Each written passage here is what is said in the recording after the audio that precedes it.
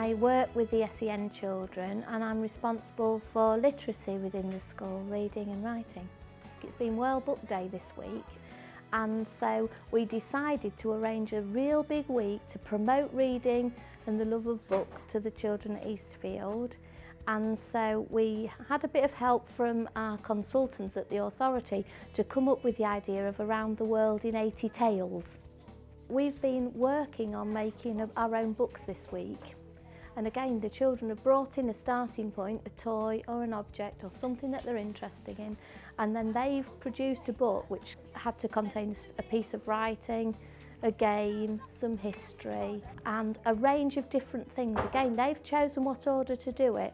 They had a kind of a list of things they had to incorporate, so today was a finishing off day and we've put the final touches to the books.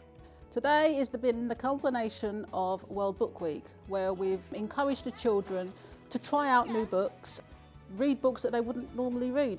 It's been absolutely fantastic. Well, today we've been putting together the books that the children have made all week.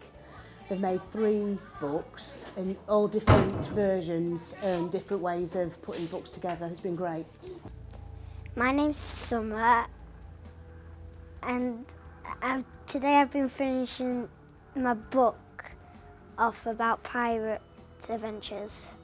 I'm the Mad Hatter out of Alice in Wonderland, and we've been finishing off our books I did about spiders, and I've put information about poisonous spiders and games in it, and how to make a jumping spider out of 2 paper clips. I'm Alana, and we've been finishing off our pirate story adventures, and mine was called The Adventure in America, and my pirates, there was some really weird names in it. We had a lot of different costumes ranging from many books, from Minnie Mouse to wizards to nursery rhyme characters and to, you know, pirates of the Caribbean, so it's been wonderful. Ryan, he made his own costume today. He actually won a prize. He dressed up as the Mad Hatter out of Harry. What is it?